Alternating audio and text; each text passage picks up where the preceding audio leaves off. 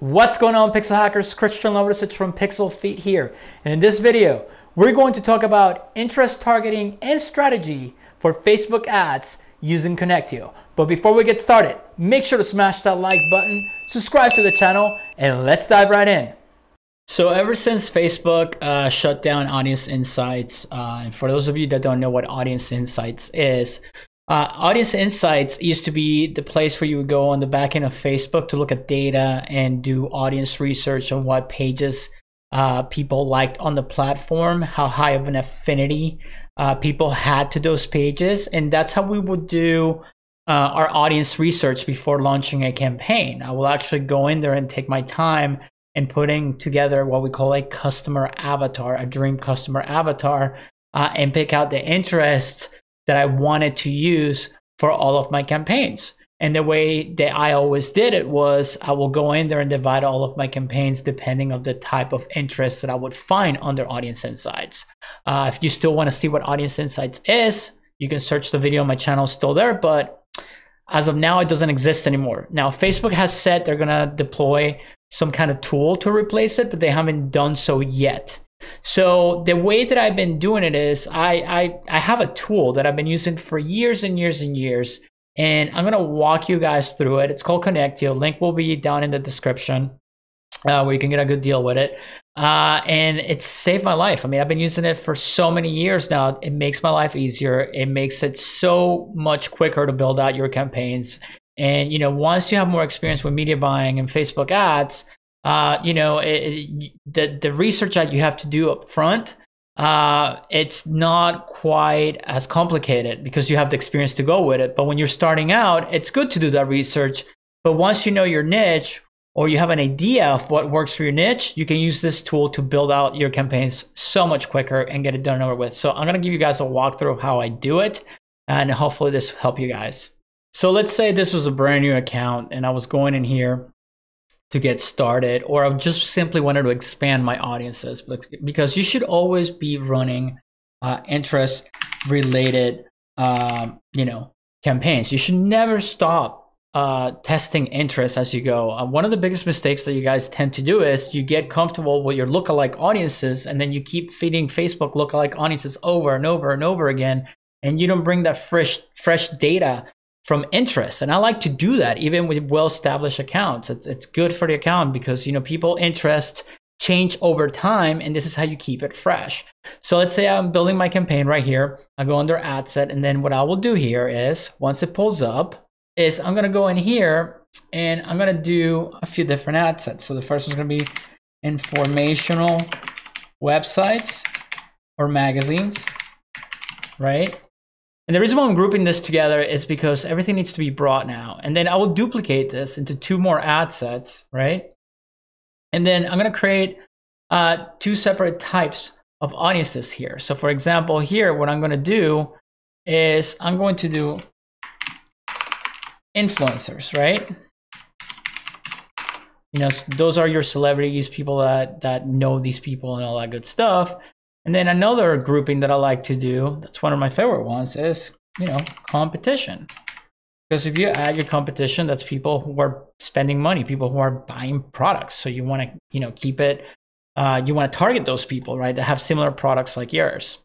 So what most people do is they're going to click here, edit, and they're going to scroll down to, you know, detail targeting right here, and they're going to play the guessing game. So this is the weather niche. So this is a weather gadget. So it's a weather related audience. So I would just type in weather because that's going to be our first idea. And then you're going to play the guessing game. So I got to go in here and I'm going to try to see, okay, this audience is 4,000 people. I just thought, yeah, 4,000 people. Or this one's 13,000, this one's 3 million or 30.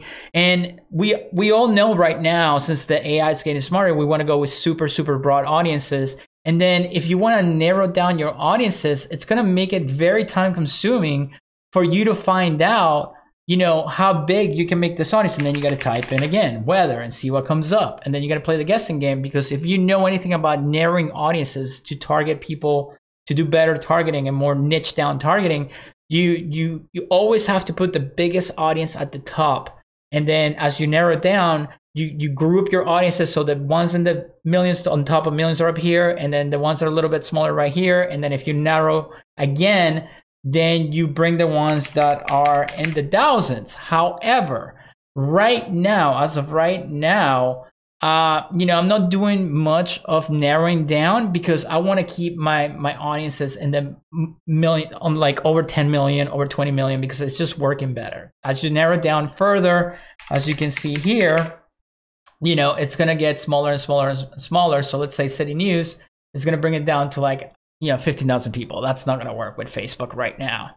So if you were to do this the correct way, it's going to take you a long time to figure out. So my trusty tool that I've been using for years and years and years, it's called Connectio. And when you log in, this is what it looks like. So basically you go in here, you pick out your ad account, your language, and then you do a search for what you're looking for. So in this case, it's weather, right? Weather niche. So I will type in weather, hit enter. And then what Connectio is going to do is, it's actually what it does, it connects to Facebook's API. And this is how software developers can connect to Facebook itself and pull their data. Okay, so when you type in weather, it's going to bring all the weather related interest that match that word the closest. And then if you look in here, we have a menu where it shows you the extensions where you can, you know, filter everything out by the association, foundation, federation, university, website, blog, forum, club, community. You can do it by size. So let's say I just want 100 or 200K, boom, it's going to bring me, it's going to set it right there. Or you can do it manually right here, right? That's one way of doing it. You can bring it, you can filter it down by interest or, you know, demographics for like employers, you know, anything like that. And then you just apply filter and it's going to do that for you.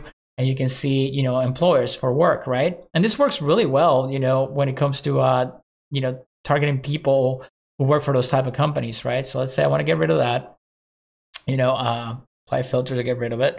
And then if I want to get a little bit more niche down or targeted, I can, you know, filter by words. So if I want certain interest, I don't want certain interest to appear on my search, you know, you can get rid of words by clicking in here, do nothing, include, exclude, and you can get really targeted right here, right?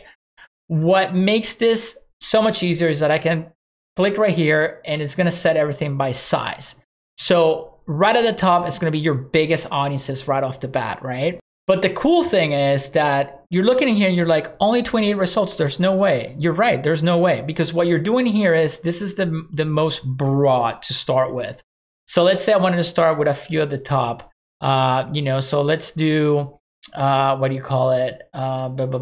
Let's do like magazines, website information, which would be like the Weather Channel or the websites and stuff like that. So I will do Weather Channel, Weather Radar. That will be under, you know, informational websites. So let's say those are the 5 that I want to start with, and I want to see more interest related to it so I can stack them together and create a huge audience. So I will go in here and click Show Selected, and then I'm going to select all, and then it's going to show me suggestions that are related to that. So I'm going to keep going in here and let's see if there's anything else that catches my eye related to it. So AccuWeather, that could be 1. Climate, no. None of this. No. WeatherBug, that could be 1. Okay, that's an app. So I will go again to Show Selected, and then I will make sure I have all of them selected, right? I can keep going in here and ask for more suggestions, or I can just apply selected to the ad set, which is going to make, this is what I'm telling you guys, that makes your life so easier. So for this example, I'm just going to go to the next step. So I will click Apply Selected to Ad Set, and it's going to bring us to the next screen. So here's where you can see all the interests that you already selected. And this is where the software tries to get fancy. And to be honest with you, it's more steps than necessary just to, I don't know, justify it, I guess. So from here, you can, you know, add layers, and you can just bring your layers. So you leave your bigger audiences right here. And then I can bring the smaller ones right here, and then it will create the layers, and then you can apply them all to a single ad set, or you can test the interest beta by, you know, it will create campaigns and ad sets inside your business manager. But we already did that. I like to do that ahead of time because I like to know my structure ahead of time. You know, it takes forever to do it with the software. So what I like to do here is to keep things simple and easy and quick. So once I have my interest ready to go, I just click this button right here. Copy to clipboard. I come here, detailed targeting, Control V, paste, enter, and boom. There's all of our interest options right there. Load it onto the ad set, and then you move on to the next one. It's that easy. Now, if you want to do the whole, layers and putting everything together, you can certainly do that. Add a third layer, move stuff around, and then you will have to, hit either apply all to single ad set, and it will do it for you. And then it's going to pull up the account right here, and then you select your campaign, your ad account, your ad set, and all that, and it does it for you. Or you can just do, test the interest separately. Again, I like to just grab them all, copy, paste, ready to go, move on to the next. Because when you're handling multiple accounts and you're creating, let's say, 10 to 20 ad sets, this can get very, very time consuming. And since the API is not fast enough, it takes forever to load everything for you inside Facebook. So I suggest that you do it manually like I do, because that's how I move fast in between accounts and ad sets. Now, overall, I love the tool. You don't need to use all the fancy stuff that comes along with it. I know they'll keep adding to it. So if you want to try it out, if you want to use it, I highly suggest you do so. The link's in the description below. Guys, if you like that video, make sure to check out the links in the description below. Help support the channel. And if you want to keep learning about Facebook ads and digital marketing in general, make sure to check out one of the videos right above me. And I will see you guys in the next video.